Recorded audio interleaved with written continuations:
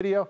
Steve Brown, he's a comedian from Atlanta doing a show at a comedy club in Columbia, South Carolina, when a guy from the audience jumps up on the stage and attacks him, picks up the mic stand, swinging it at him. Why?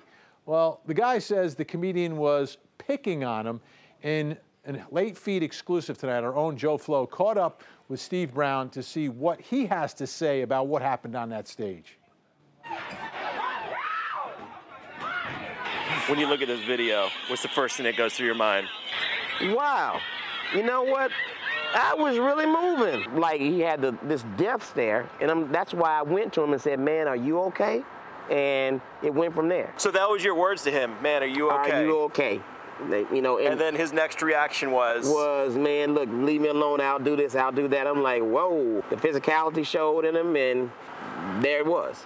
When it happened, man, I had to go into defense mode, you know what I mean? Because, you know, he was attacking everybody, and then he got to me. In 22 years of comedy, you ever think this would happen to you? Never thought it would happen.